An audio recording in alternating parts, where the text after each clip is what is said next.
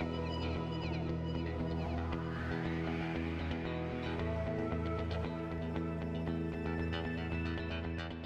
right. Hello, everybody. It's Margene Holden and Rebecca Hanscom, and we are from the Power of the Goddess. And today we are going to, we're just going to talk a little bit about what is a goddess? Like, what is it? Because, you know, it's like, you know, people hear it. It's part of, you know, the name of my company, the Power of the Goddess. And what is it really? So Rebecca, you probably have people talk to you all the time about this and saying, you know, what is this? What is this goddess anyways? What does that mean? What is it?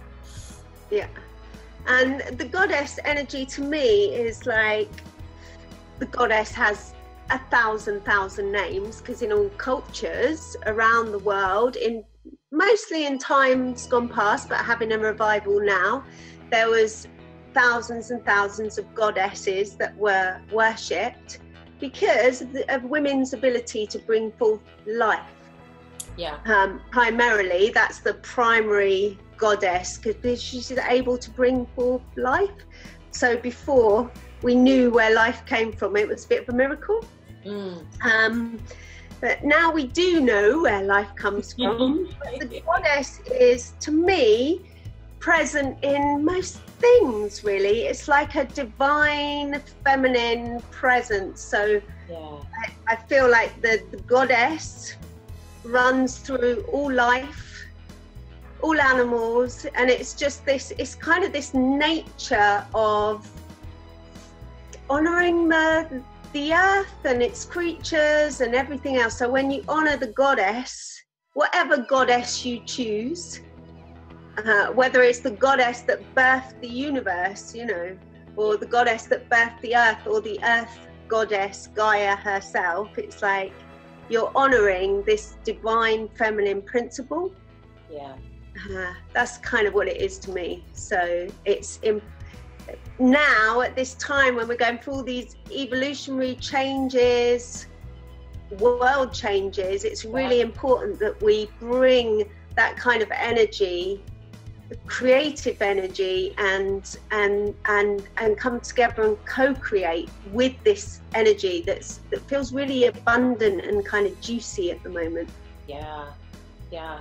You know, and it's really, it's like, if you've, you know, for anyone who's watching this video, you know, a little bit about our backgrounds. You know, for me, I spent most of my life and have spent most of my life in the entertainment industry. I've been an actress for many years, for 25 plus years. And for the last 10 years, since 2006, I've been leading transformational trainings all over the world in a very masculine environment, and a very super structured environment. So there's been lots of moments in my time when I've been teaching where I've been introduced to this energy of, you know, oh, the goddess energy, and oh, the, you know, the feminine energy. And, you know, so that like even years and years ago, somebody said, oh my God, you're like this warrior goddess. And I was like, ooh, that sounds really kind of exciting, because it sounded very strong, but it also sounded very feminine, you know. And for me, it felt really good to be, you know, in that, you know, when I was younger, I wasn't taught that being feminine was okay, you know. Yeah. I always was, you know, in this place where you got to be strong, you got to be independent, you got to be, you know, you don't depend on a man for anything, you know. And it was really, growing up, I think it was a gift, and it was also a challenge, because when I got a little bit older, you know, relying on the masculine in my life was very challenging, because I was, you know, taught and had a belief that it wasn't okay to depend on a man, or that I was going to have to owe him for something. And it took a lot of training of myself to be able to honor the feminine, within myself, and to be able to accept that sort of that support from the masculine. You know? Yeah. Yeah. So it's like, part of why, you know, people's, you know, that's a little bit about who I am. And Rebecca, you know, she's just this, she's this amazing woman who happened to have been, you know, in one of my courses, and I saw her and I was like watching her dance, and I was like, oh my God, I want to be able to dance like that. Which is in complete alignment with what Rebecca does, and Rebecca's going to tell you a little bit about who she is and what she does. Yeah. So I train teachers how to do a movement ecstatic awakening dance. So I've got a school, the School of Ecstatic Movement, which trains teachers in ecstatic awakening dance. And it's taken a long time to get here, because I've had many issues with my body, and I think that's what propelled me on this path. I just like, I want women, I'm at a stage now where I feel really comfortable in my own skin, and I really enjoy my body, my sensuality, and all of that stuff. And that's why I teach this dance, because I think it really enables people to come home to their bodies and feel safe and secure inside, because it really is the first and only home that we've got. Everything else outside can change all the time. And once you start loving your body, then you can just love everything else. Yes. Everyone else. Well, sometimes I have to work on that sometimes. Yeah. But yeah, it's just like, yeah, it's been a long journey. Same thing, very much in my masculine, but now, you know, taking on that feminine role is like really important to me. Yeah. And just sinking in to that sensuality, that touch, it's where all the juiciness is. I want to be a juicy woman. Yeah. Same as you, Margine. Yes, absolutely. Absolutely. Which is one of the reasons why we're hosting this event in September in Italy. Is because, you know, for us, it's like, I always felt like, you know, I'm the only woman on the face of the planet that's going through this. You know?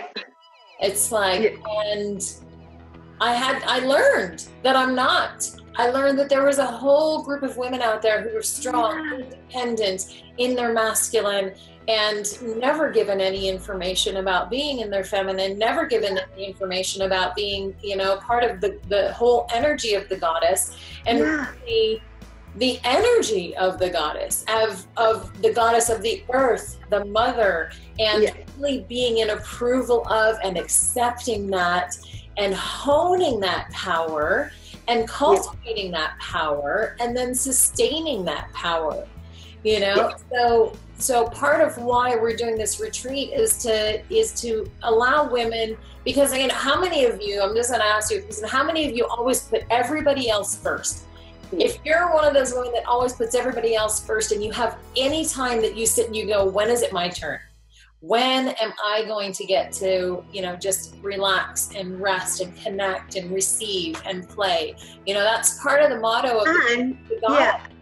And you know that even though you're doing all those things, inside you're just screaming out for somebody to do something for you. And that's what we're going to try and teach you, or instill in you, invite you to drop into that place of receiving, because that is the feminine role, is to receive. So the whole 5 days that we're going to be together is about you coming, landing in your body, and receiving whatever you need to receive to give you that juice to then take that back out into your life.